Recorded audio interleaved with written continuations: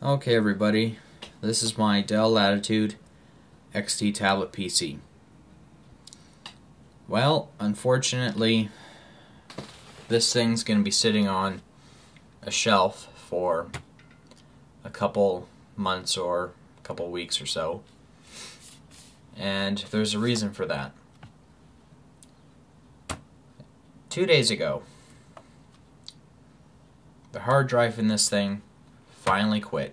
It just locked up.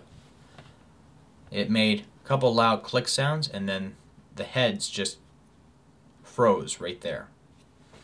And now the thing barely runs. Oh, that was the chair, sorry. I know, I got oil it. I keep forgetting. I say I'll do it, but I keep putting it off. I was using this at school. Or, no. Not at school. No, I was using it here, sorry. School didn't start 2 days ago, it started yesterday. But on Sunday, I was using this thing, and boom, the hard drive just started clicking, and Windows froze up, and boom, the hard drive seized up. And this is what happens.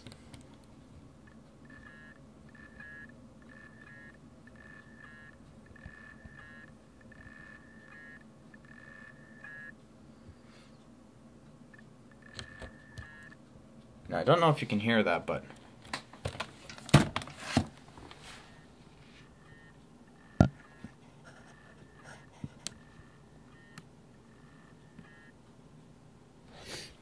so the heads are trying to free themselves away from the platters, but that's not the case.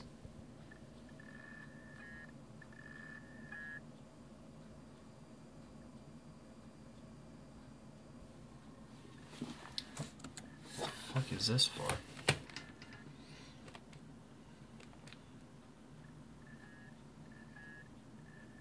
Yeah, they're still trying to free themselves, but they can't. Why bother? This thing loads for a bit, and when it finally gets to the end, it makes 2 beeps, and it says there's no boot device available. Please press any key and try again. So, yeah, the hard drive's totally fucked. The reason why this thing's going to be sitting on the shelf for God knows how long is because Christmas really set me back. $200 gone. And boy oh boy, that was a major setback. So all my money is pretty much gone. All I have is $6 and a Timmy's card. And yeah, I'm also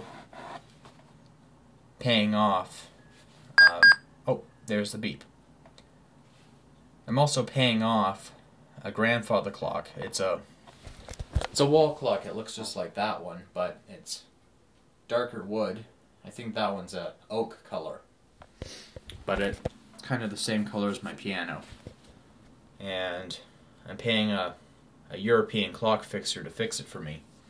20 bucks, and I've already paid him some money. All I have to do is just pay him $6 more and that's it. So the $6 are in my wallet. That's gonna be gone very soon. So yeah. Another setback. Yep, it says right here, no bootable devices. Strike F1 to retry boot, F2 for setup utility, press F5 to run onboard diagnostics. Ooh, let's try that. Ooh, we got blue screen. Just joking. This is just a a system test.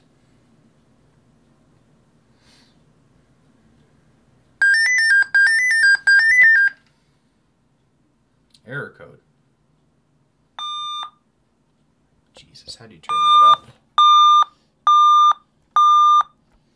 You bastard.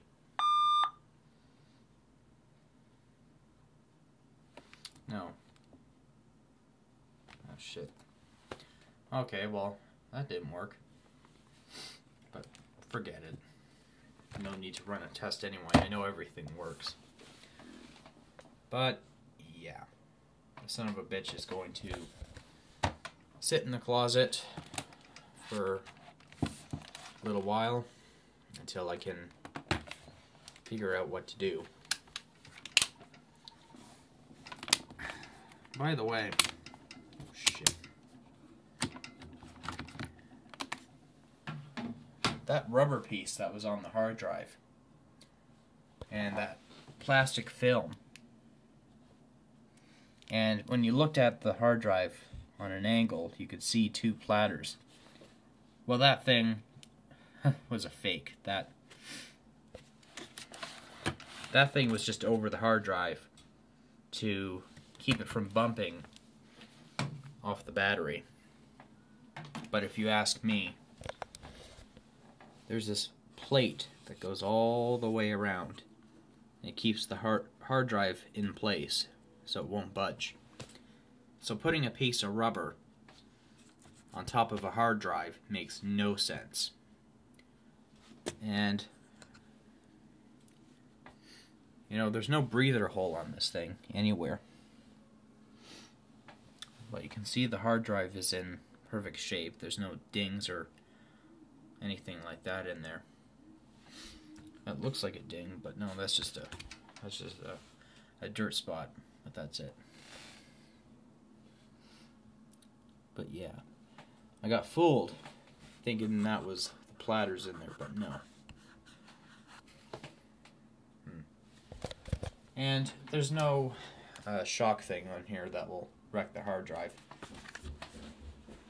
This is the same material that was covering the hard drive in the first place.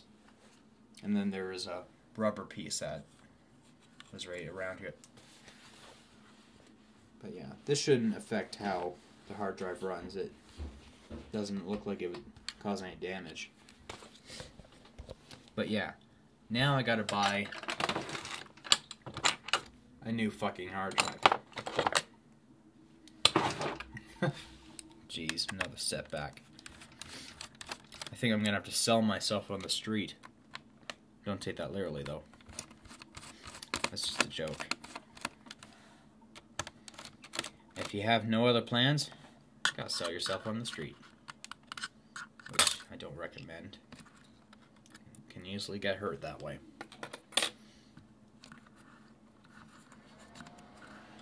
The fuck is that? Okay, well, now I gotta pull the hard drive out. I'm not too fond of this. Oh my god, it's connected by a ribbon cable. That is pathetic. And it's a Toshiba, not a Seagate. I thought it was a Seagate at first, but no, it wasn't. So now, I gotta gently take that ribbon cable out.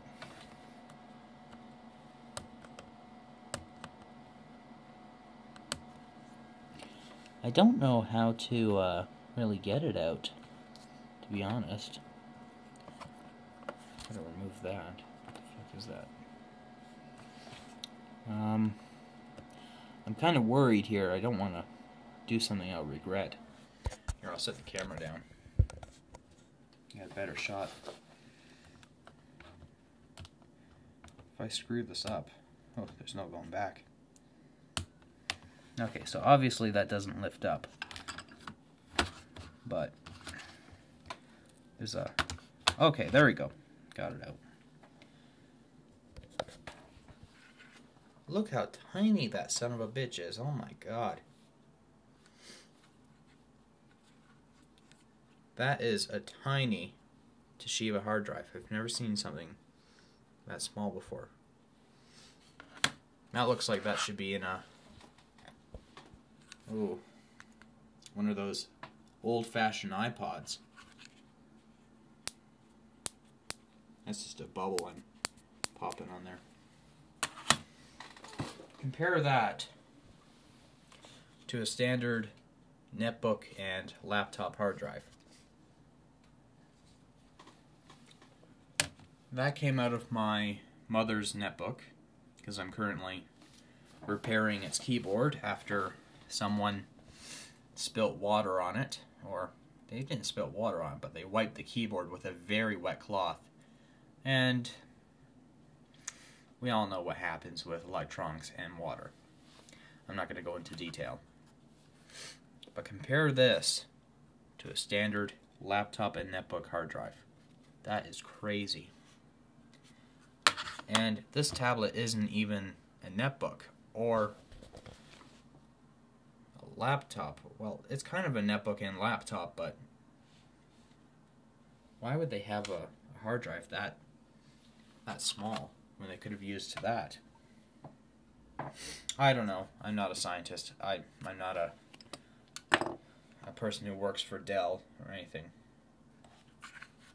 But yeah. I'm still amazed looking at its awesomeness.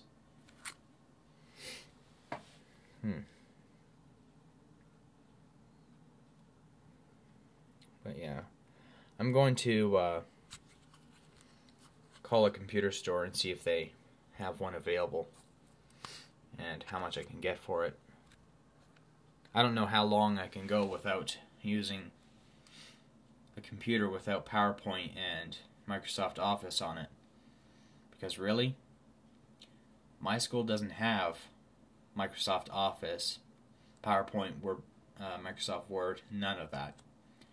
All we have is WordPerfect and Corel Presentations and Quattro Pro. None of my files will open on either of them. So, that's bad. Now, I don't know if I'm supposed to take the ribbon cable out. I don't know if it even comes out. Oh, it does, okay. So, there's the ribbon cable. Look how tiny that son of a bitch is. Holy crap.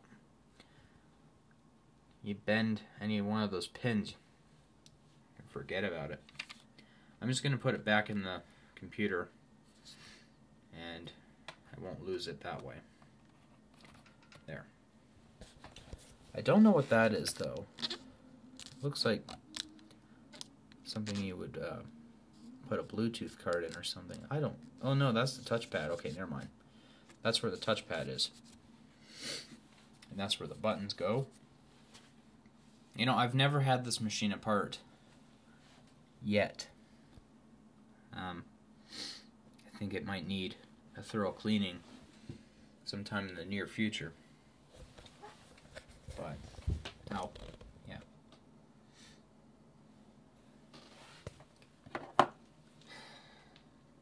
My God. That is funny. Looks like a little spaceship.